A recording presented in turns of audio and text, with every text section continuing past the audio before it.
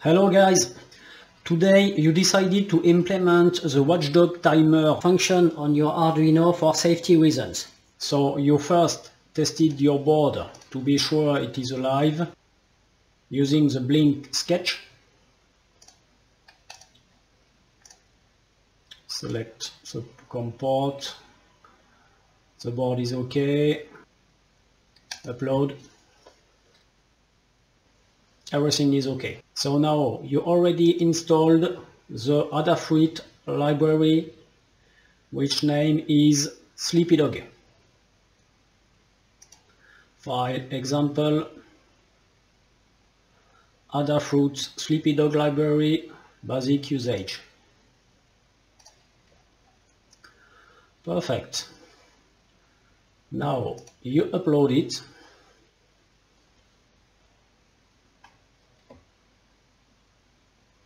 It's done.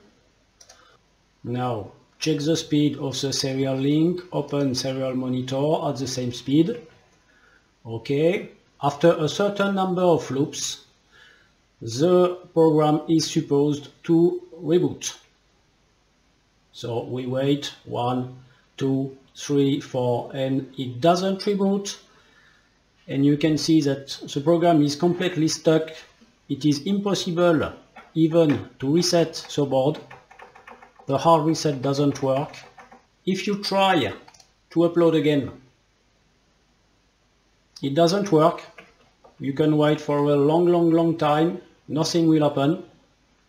The only way to get out of this is to unplug, to plug it again, and to upload right now before the board is able to boot by itself.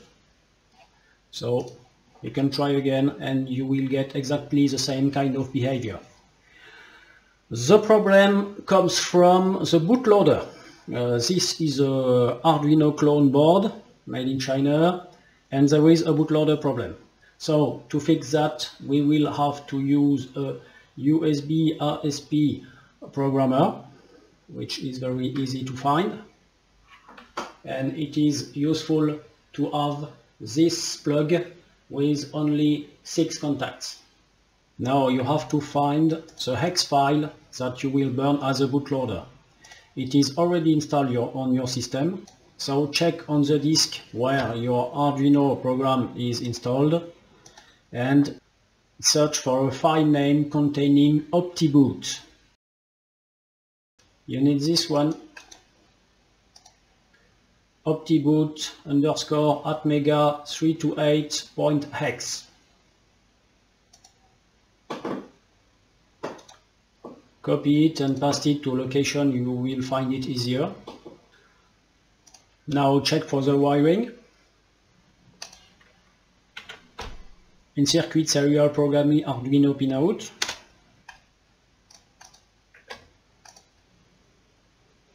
VCC is on the top corner. My glasses. Okay, this way, and you can plug into the USB port. The easiest way to program is to use AVR Dude S, which is the graphic user interface of the command line program AVR Dude. So select your programmer, USB RSP. If you do not know exactly the microcontroller you use on your board, click on detect and it will set automatically to the right value, and also read the fuses at the same time. You must make sure that these fuses are set to FF, DE, 05 and 0F, and check these boxes, set fuses, set lock. Okay, now select the bootloader hex file and program. Done, thank you. It's okay. If you meet trouble using AVR Dude S, you can install a driver for the programmer using Zadig.